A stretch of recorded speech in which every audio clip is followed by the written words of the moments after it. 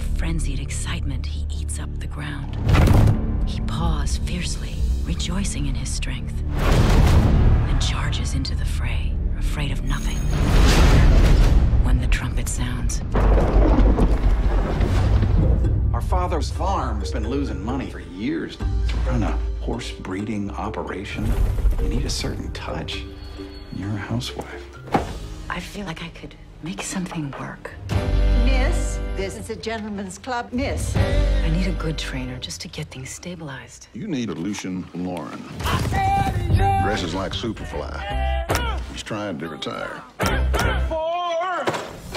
I'm tired of babysitting half-ton animals who are stubborn as their owners are. Any other questions? How much did you spend on that hat?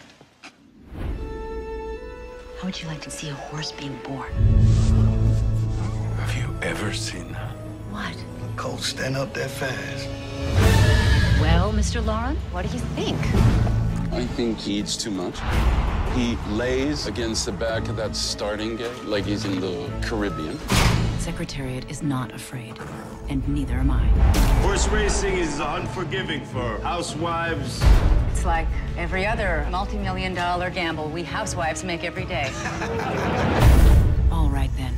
Let's show them what you're made of. We're out of time. We need $6 million. We just lost a race that we could not afford to lose.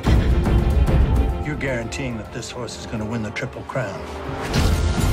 3 races, 3 states, in just 5 weeks.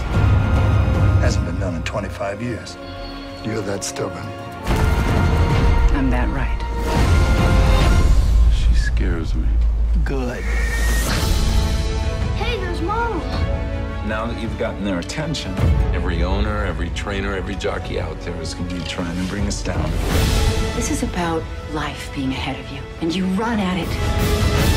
You're about to see something that you ain't never seen before.